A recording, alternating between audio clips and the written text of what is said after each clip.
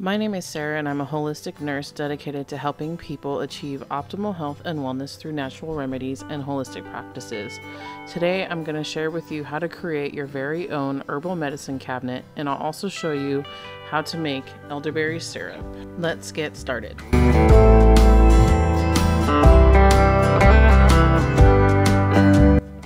As a holistic nurse, I firmly believe in treating the whole person and not just covering up symptoms. Herbal medicine, with its emphasis on natural ingredients and personalized treatment, is a perfect example of how to do this. In this video, I'm going to discuss the benefits of herbal medicine, explore how to select and store your herbs, and even show you how to make a simple elderberry syrup that you can make easily at home. Some of the benefits of using herbs as herbal medicine is going to be that they're natural ingredients, fewer side effects typically, and a lot more cost effective. I'm sure if you are someone who is taking medication or know someone who is taking medication, they generally have a hard time affording it every single month, especially in today's inflation. The main benefit that I see as a nurse is the fact that it comes from a holistic approach, and it typically focusing on the underlying cause of an illness rather than just treating the symptoms, which is what today's medical model generally does. They don't generally want to get to the root cause of your symptoms. They're usually just going to tell you to slap a pill or a bandage on it and send you about your day. Theoretically, you could do the same thing with herbal medicine. However, it's not going to work as well. Using herbs on a daily basis can also be very, very nourishing for your body and help get you to optimum health. Let me know in the comments what's drawing you to building your own herbal medicine cabinet.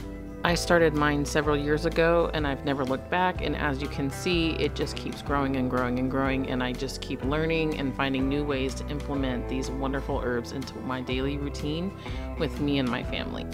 I'm going to show you some of the most common herbs that you probably already have in your kitchen and may not even think of them as medicinal, and then I'm also going to show you a few more herbs that I strongly recommend that you get familiar with, but you may or may not already have them.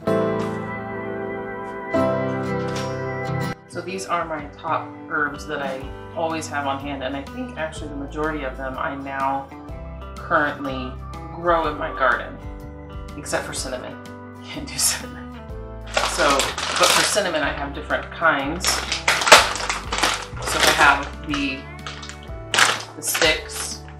Sticks make it a lot easier to tell when it's actually been utilized rather than the chips.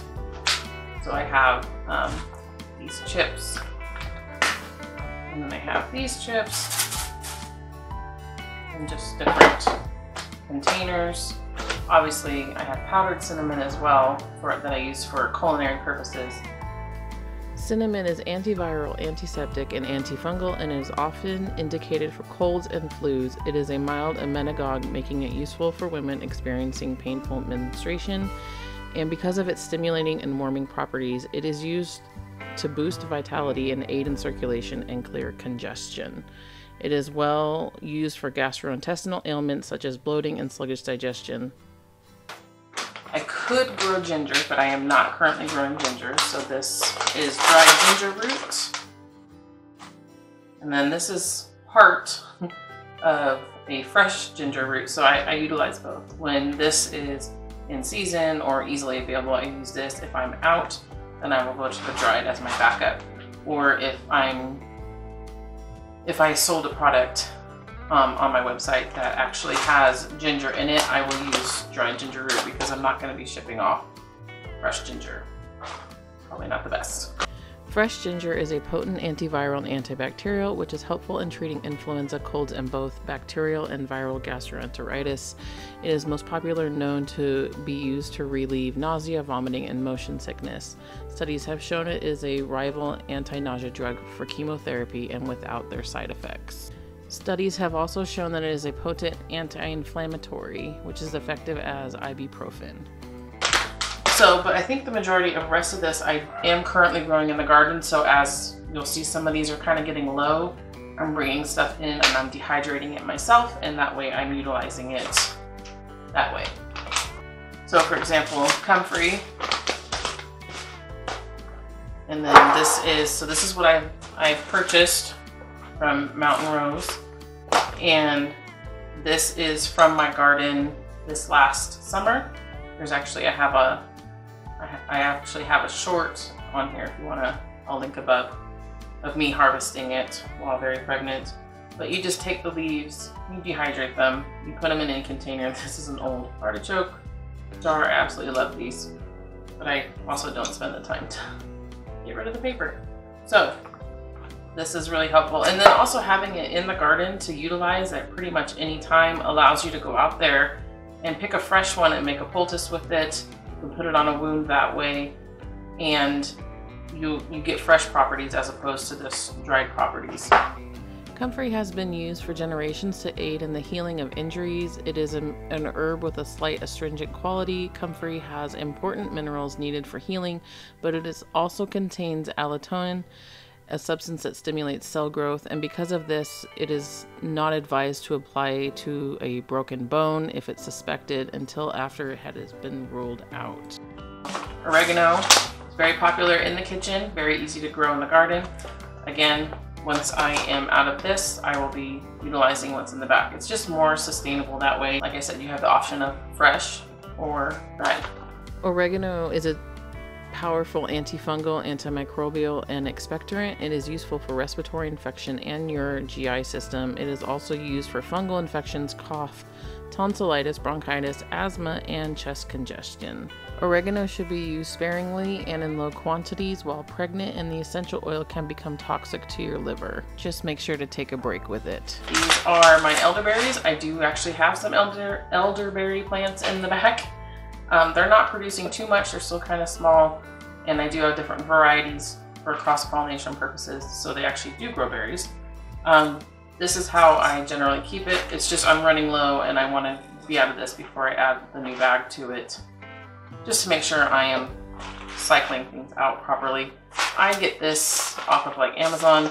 I do buy from Mountain Rose herbs for elderberry, but generally when they're on sale. They usually have a sale once or twice a year, and then I really stock up on these. I buy probably 5 to 10 pounds at a time. I really go through this really fast with making my elderberry syrups, and then also the elderberry syrup quick kits that I sell. These are, but I definitely like the half-gallon mason jars for these. Elderberry is probably the most common herbal cold and flu remedy, and that is because it is phenomenal at treating viral infections such as colds, flus, even herpes and shingles. And while they're also used for treating upper respiratory infections, there is also some research showing anti-cancer properties as well, and they can also help lower fevers by inducing sweating. They also have lots of vitamins and minerals, including vitamin A, C, iron, and potassium. Lavender. If I open this bag, it smells heavenly. This is, I did a video about this as well on how to make an herbal oil. This is the slow way of doing it. This is olive oil that the lavender is in. It's been sitting, I have the date on here, since October.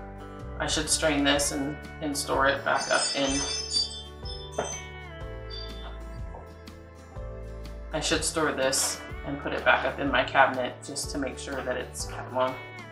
Busy mom life. Haven't had a chance, and honestly it's just pretty. But I am growing a bunch of lavender in the back, so I haven't bought any because I'm just going to harvest it this year, and then I'll just store it in my own containers. Lavender is a beautiful aromatic herb and is best known for its relaxing properties. It relaxes the nervous system and eases tension and anxiety. It has been shown to be effective as a mild antidepressant and have mild analgesic effects. It can help ease headaches and migraines, and the essential oil can be used for antifungal and burn remedies. It can also be applied directly to the skin to treat ringworm and nail fungus. Chamomile.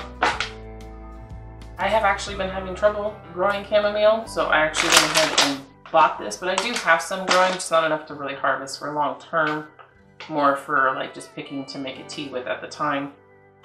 This one's almost gone.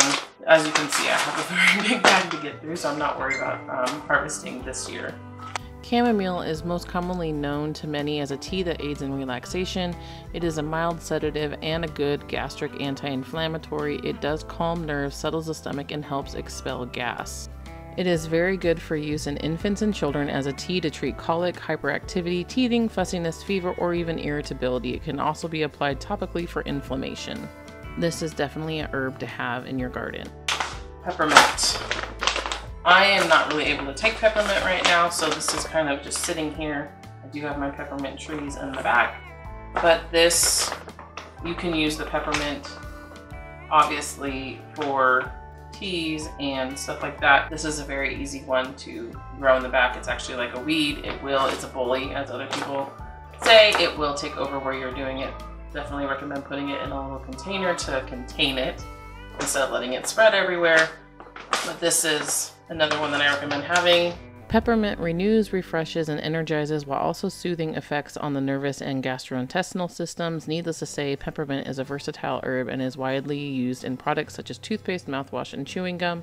It is also an antispasmodic and helps settle the stomach, reduce stomach cramping and spasms, expel gas, antiemetic, diaphoretic, and mild palliative effects on colds and fevers. Calendula. I have 2 of these bags.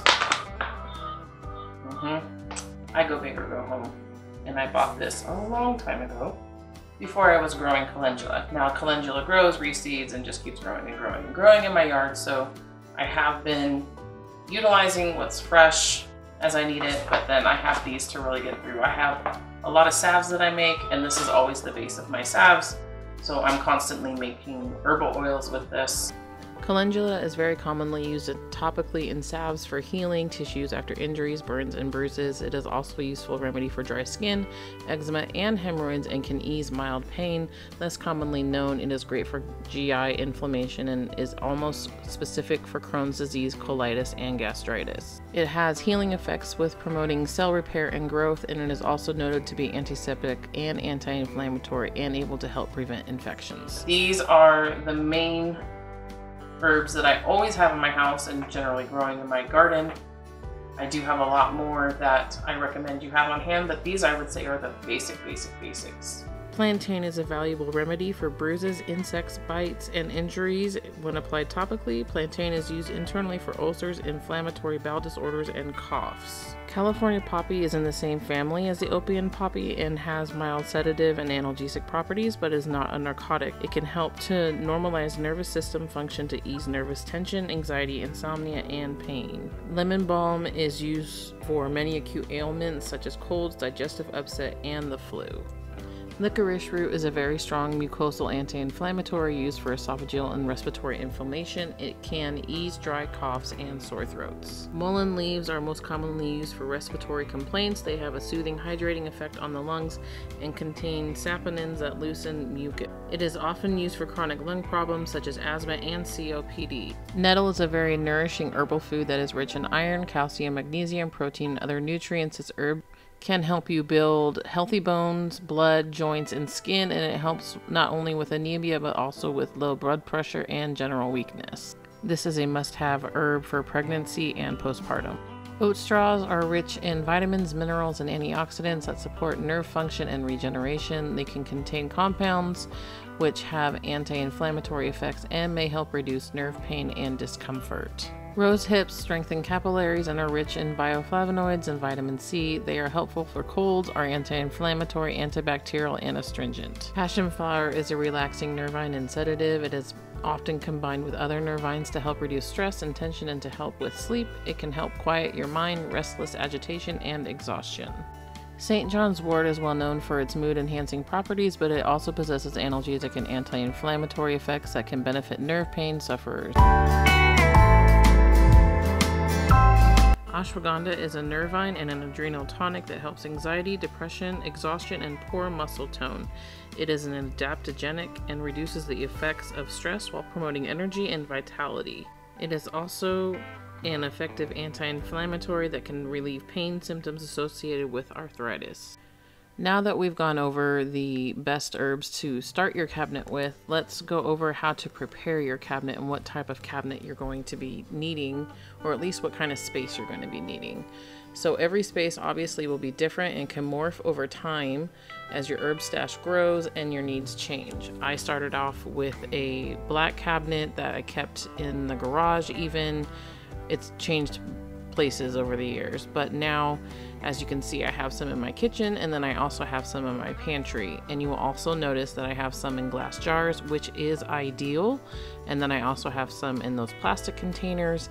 And then I do still have to keep a lot of my herbs within those plastic bags. These are salves that I have made, and these are just aluminum canisters in different sizes. These are what I like to keep mine in for my business, and the ones that I keep generally, if I make a big enough amount, is in glass jars. Storing your herbs in a cool, dark place is what you're going to want to do, especially if you want to keep them for long term. If you're going to be using them up relatively quickly, they can probably just stay in their plastic bag. However, it really is not ideal. So I typically have been sorting through them, and as I accumulate more glass jars, which, let's face it, they can be expensive, I am switching them over. So like I have mentioned before, you just want to make sure that when you are going through your herbs, if you are refilling it, that you are cycling through. You're not just going to keep adding herbs on top of herbs and never getting to the ones on the bottom. For this one, I do use elderberry very, very often, so I know that I will get through it. But typically you want to make sure that you're getting through the entire jar before emptying another batch of herbs into it.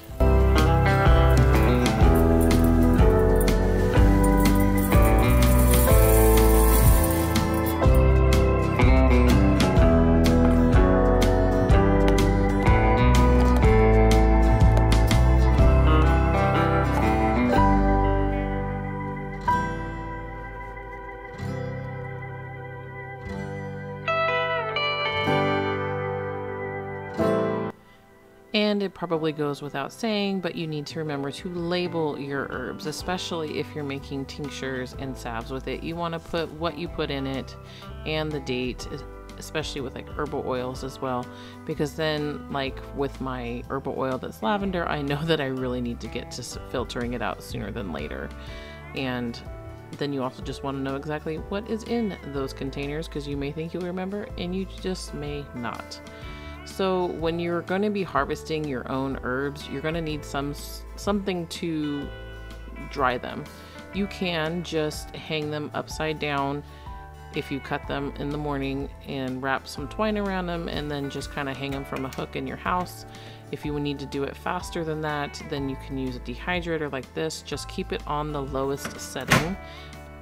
So here I'm going to show you how I make my elderberry syrup. This is on a large batch quantity, and I do have the actual recipe on my blog, pioneerhealthhomestead.com, and I will also link it below. This is also in my free herbal recipe ebook that you can get on my blog. I just wanted to show you a quick way to make it, because I know sometimes making syrups and tinctures and herbal oils can feel intimidating to a lot of people, but it really is very, very simple, and you probably have all the material that you need at home. Just a strainer, a pot, and a bowl, and then you'll just need some sort of container to put it in when you're done. And you'll see this is just beautiful. I love the way that this smells. My kids come in from outside and they're like, "Oh, mommy's making elderberry syrup," and I just love it. This is definitely a staple in our house all year round. Maybe not as much in the summer months, but definitely during the cooler months we are using this quite a bit. So one of my tricks is, you'll see that I did just use a mesh strainer, and now I'm going to add another mesh strainer, and I'm going to do it again because you may have seen the little bits right there that are still floating in it. So it is nice to double strain your syrups when you're using herbs. You can do this with tea as well. it's something that bothers me. If there's too much sediment, there will always be sediment, but that is just one of my little tips for you.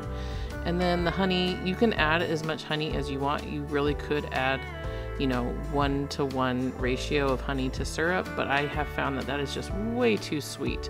So I usually do about 1/3, but again, it's to taste. And then you're just gonna kind of mix it in. You want to do this when the syrup is still warm, but not too piping hot that it's going to kill the raw honey organic properties. And you just want to kind of mix it in. If you wait until your syrup is cool, it's not going to mix as well, if at all. And it's just not fun to try and incorporate together. You may have to reheat it a little bit on the stove, and that's a lot of trouble for me. I don't like doing that. So just wait for your syrup to cool down and then add it to the honey and mix it up that way. I did just start making elderberry syrup quick kits that are available on my storefront at pioneerhealthministry.org. I'll link it below, but it's basically all the ingredients you need minus the water and honey, and you don't have to worry about measurements. I do all of that for you. Please make sure to consult with your healthcare provider, whether that be a physician, naturopath, herbalist, someone that knows your medical conditions, if any, and your health before starting any herbal remedy other than using herbs for culinary purposes. Because herbs can have very strong reactions to medications like St. John's worts with SSRIs. They can have issues. Sometimes herbs can even have conflicting outcomes with birth control, things like that. So you want to make sure that you're talking, or at least researching to the best of your ability, if you don't have somebody like that, to make sure that what you're wanting to take for whatever reason, for a medicinal reason, that it's not going to counteract any potential medications or ailments that you may have. Not everything is safe just because it's an herb. Medication is derived from plants originally, things like arnica. So you always just want to make sure that you're utilizing it properly and safely. So the books that I've shown you, make sure that you read up, make sure you take a class, make sure you're just not doing it willy-nilly. It is and can be potent. It's not something that should be thought of as always safe no matter what. And so for instance, like for me, having been pregnant recently and breastfeeding, I have to make sure that I'm not taking something that can potentially harm my child through the milk, or that can actually harm my supply or anything like that. And same thing when you're pregnant. You want to make sure that if it crosses the placenta, that it's not going to harm your child. Now, herbs are typically more safe than medications. They're more cost effective, but it's just something you want to make sure that you're keeping in mind. Herbs does not mean that it's always safe. Please speak with somebody that you trust before taking them medicinally. If you go to my blog, and I'll link that down below, there are many, I did a series on best herbs for, and I wrote down like warnings, allergic reactions, things like that to herbs. And again, books is also a really good resource, but if you want a free resource now, my blog, I do have several up there for that, including like best herbs for anxiety while breastfeeding. Even if you're not breastfeeding, they're going to be safe for you, so you can still utilize that. And same thing, like if you're pregnant, I have one on there. I have one for the lymphatic system, stuff for like detoxing, everything like that. And I do put in there, because I'm very conscientious of breastfeeding in pregnancy, I do try to put that in there, but still, please do your research and make sure, because sometimes there is conflicting within the herbal community, and I do try to put that in my blog, but I can miss stuff. I am human. I could really go on and on and on and on about herbs. I really hope that you found this helpful, or at least a good jumping off point to get your toes wet, get going with it. You probably have more than half of these herbs in your kitchen already. You just didn't realize that it is possible to use them medicinally. Just, you're going to be using a lot more than you would when you're cooking with them, or you may already have them in your garden and you can start utilizing them that way. Head over to my blog. I have a lot of stuff on there. I even have some more quick tutorials in my YouTube channel here under the blog tutorial playlist. I'll link it below. But I have on how to do an herbal oil, whether it's the slow or fast way. I have how to make elderberry syrup, things like that. And then if you go to my blog, I do have a free herbal recipe guide if you wanted to download that. If you like this video, if you found it helpful, please like and subscribe, and let me know in the comments what is the most interesting to you, what you feel like you're going to start with, where you're at. Just let me know how I can better serve you in upcoming videos. Thanks.